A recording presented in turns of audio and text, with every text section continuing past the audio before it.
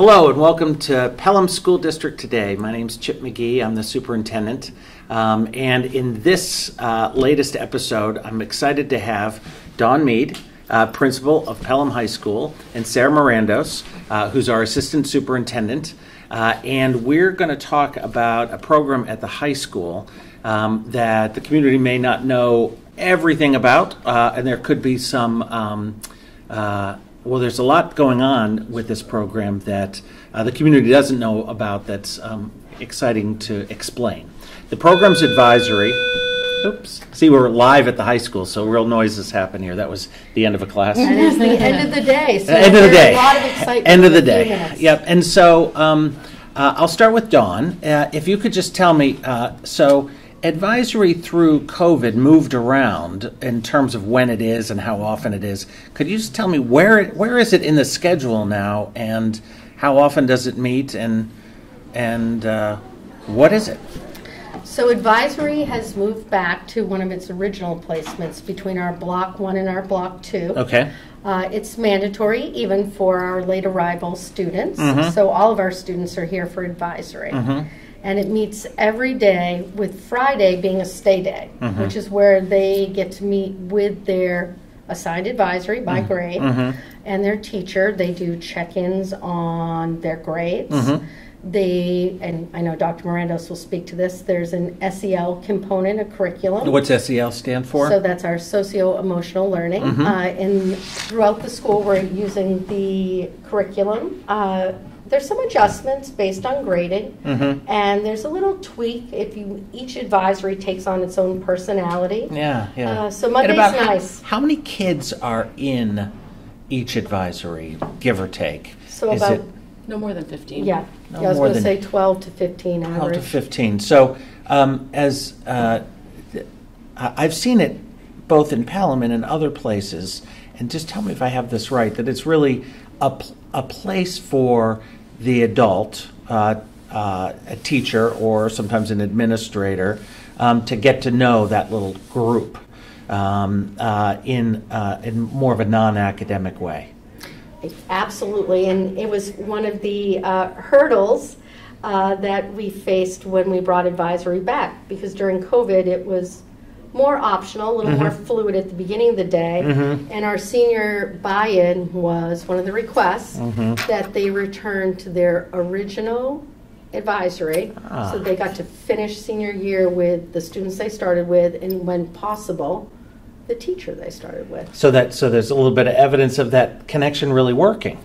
Yeah, yeah. And they remembered who those kids were, they so really they were very aware of who was in their advisory. To finish with the same kind of little family group that they started with. And so there's a couple things, Sarah, that are different, new, and exciting this year. Mm-hmm. Would you just talk to me a little bit about how we've adjusted it this year to try and make a good thing even better? Yeah, so we really had a two-pronged approach. As Dawn mentioned, they're back in their grade level advisories, which is really important in terms of feeling a sense of belonging. Mm-hmm. So a ninth grade student is with only other ninth grade students. Correct. Yeah, okay.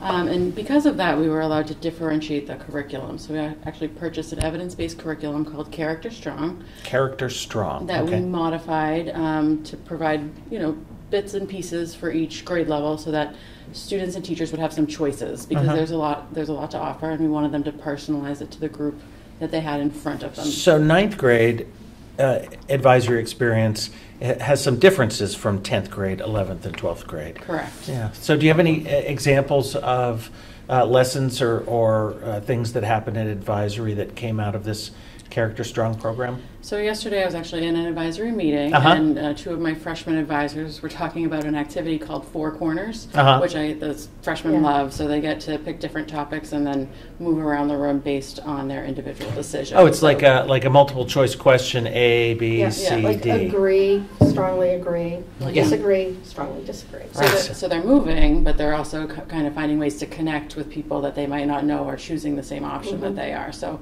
that was just one that was volunteered yesterday, but there's numerous different activities that we try to make it so it's not a lot of prep on the teachers, but it's a high leverage activity and high interest for those students. Yeah. And so I think as a way to help students connect, in a non-academic setting. I'm really I'm grateful that we have this here. And my guess is, well, you had said there's some differences. Can you tell me about the differences between grades? I think certainly the 9th grade and 10th grade have a little more get-to-know-you activities, whereas 11th and 12th, the maturity level of some of the activities increases, and they maybe talk about topics or ideas that might be more appropriate to those levels in school. Got it.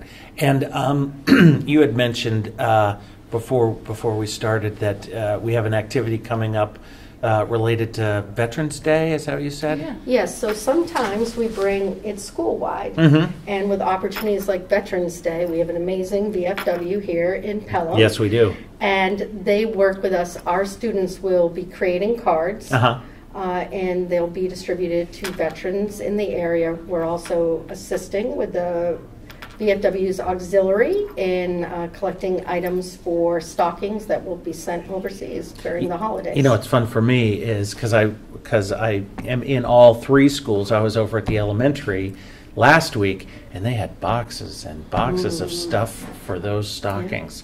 And so really that means that the whole advisory, the whole school during advisory time will be working on these cards for deployed soldiers. That's nice. That really takes the idea of community out of just the 12 to 15 kids here, or even Pelham High School, but the broader community. Yeah. That's really nice. So there's one other thing that I've heard about that I think is pretty powerful. Sarah, I'm going to ask you about this. Is it called My Flex Plan? There's like a scheduling tool. Could you explain that to me? And the people so it's watching? called My Flex Learning, and it's a scheduling software that layers on top of PowerSchool.